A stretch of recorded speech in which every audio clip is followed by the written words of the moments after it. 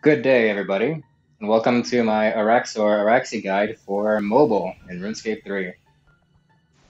To be quite honest with you right off the bat, I don't know that there's a whole lot of demand for this video to have ever been made. I don't know that any RuneScape players enjoy paying quite enough to try to figure out how to do Araxxor on mobile, although I do know RuneScape players enjoy a great deal of pain, so here we are. Now, the level of pain in question varies depending on how experienced you are with Araxxor and Araxxi. This guide, like my other mobile guides, won't be a full beginner's guide, and I'm not going to go over all the mechanics very specifically. I'm only going to go over them as they pertain to the differences between mobile and desktop and things that I found you should be wary of if you try this on mobile. So with that, let's get started. I will have timestamps in the description as well if you want to skip ahead anywhere. The first thing I want to tell you about the mechanics on mobile is that I died a lot of times trying this on mobile. That's nothing specific to any mechanics, it's just a tidbit. So the reason for this was exclusively the minions mechanic.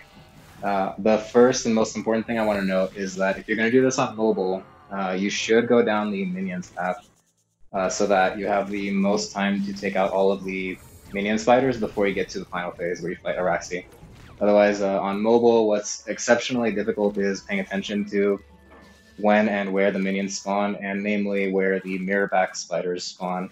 On PC or on desktop, you can right-click and see easily through Araxxor and spot the minions more easily. But on mobile, it's a little bit more difficult. You have to long tap in order to do the right-click, and it becomes a little bit harder to stop yourself from attacking Araxxor once the mirrorback spider pops up, and just to find the mirrorback spider in the first place.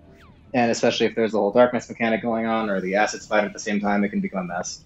I will note that I only died on mobile and on desktop equally, actually, due to a mirrorback spider when I did not go down the minions path. So in my case, I already had the spider leg top, so even though the minions path was open, I chose the darkness path, or the acid path, whichever one was open. And I died, as I said, equally on desktop and on mobile because I DPS too quickly, and I ended up having to fight minion spiders in the phase 4, which really messed things up with all the other mechanics of Araxxi. So it could just be a me and my playstyle thing, but I know for sure that being on mobile will not make phase 4 with minions any easier. So that's my first word of warning and advice. The second thing I want to mention as another word of advice is that latency, as with all things on RuneScape Mobile, is kind of an issue. As with other bosses, as with anything else you do on mobile, even if you pick a server that's close to you geographically, you can still get into some trouble. One thing that I found consistently being a problem is the leg sweep mechanic. If you have not anticipated or freedom before it, I haven't been able to get out of it in time when I'm dragged. This is because it's entirely because there's too much latency. So once you get dragged in, even if you tap out right away to get out of range, it doesn't happen fast enough, so you'll get leg sweeped. This means that you need a good enough understanding and comfort with the anticipate and freedom mechanics so that you can time those.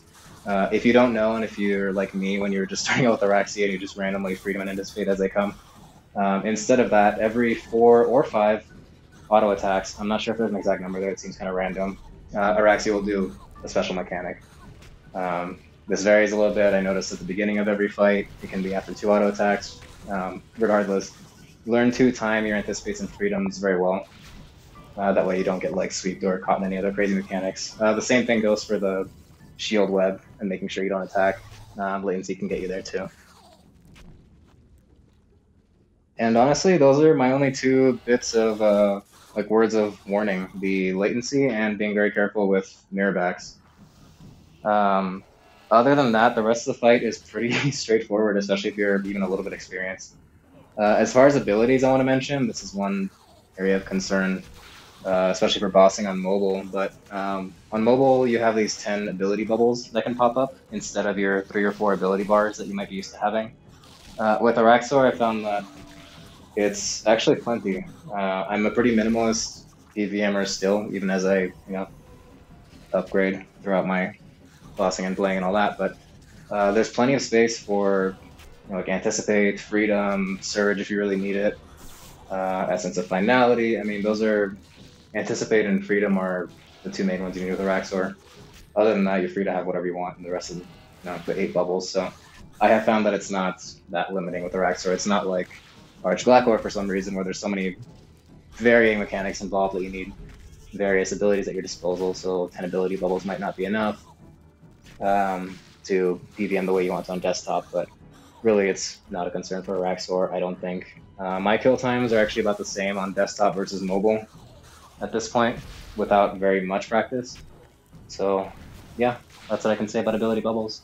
One unpopular opinion I have, based on discussions with my clanmates and other people, is that I find Araxxor to be easiest when the minion's path is closed. A lot of people prefer that one, but I die. Well, I'll say the thing I hate second most about Araxxor is the acid spider that one-shots you when I'm not paying attention to it, and the very first thing I hate the most about Araxxor is the mirrorbacks when I'm not paying attention.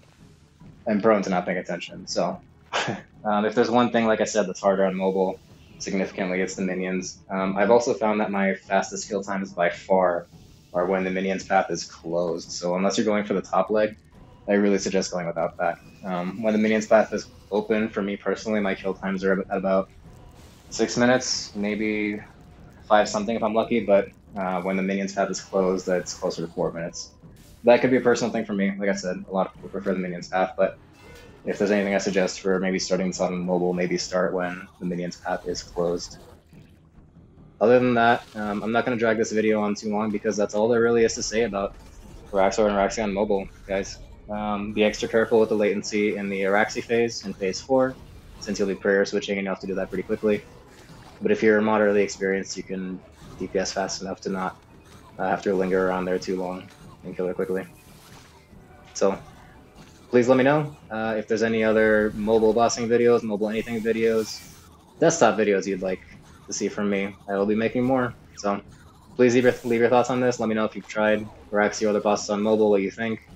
I think it's pretty fluid. I like doing it, especially when I'm not by my desktop or I just want to lie down and be lazy somewhere and still play. So, alright, with that, I'll catch you next time, guys. Bye.